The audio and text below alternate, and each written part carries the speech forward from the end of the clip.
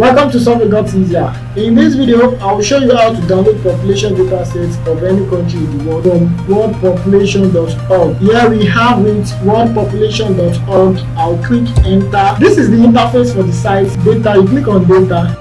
On this site, we have several data sets that is available here for to carry out analysis. But basically, we are interested in population data set. And for the population data set, we have population count, we have population density, and we have population weighted density. And what are the differences between these? Here I have population count. This is the population count here. While this is the population density, and the last one is the population weighted density. So you can read up on these three to have more understanding about it and to know what each one works for. But for this tutorial, we are working with population count. Then you click on population count.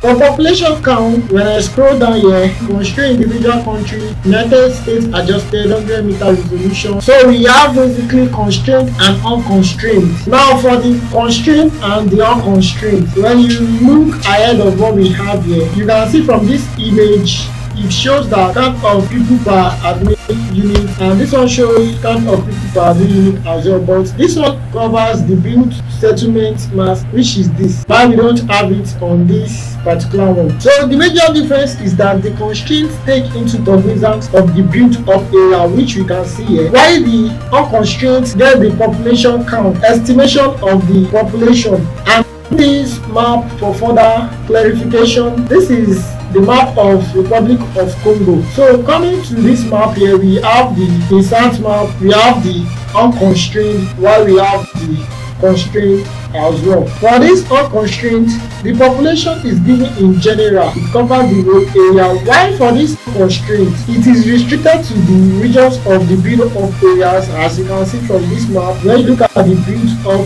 areas, unconstrained only covers the built-up areas here. That's the major difference from the explanation which I wrote earlier, and I believe in the image it's more clear to understand the differences between the constraint and the unconstrained. Moving forward now, we are to download this map. So what we want to do is download the population boundary for our region, and to do that, I prefer to work with United Nations adjusted. This constrained individual United Nations adjusted 100 meter resolution. I'll click on it, and immediately I click on it, you can select the country you want to download the population count for, or you use the search here, you type the country name. From this search, I'll just type the country name, which is Nigeria. I want to download for Nigeria. I'll click on data and resource. These are source data. You can use the references here for any paperwork. Maybe when you are writing a project or you are working on a paper presentation, then you scroll down, you click on download. So after downloading the data set, the next thing is to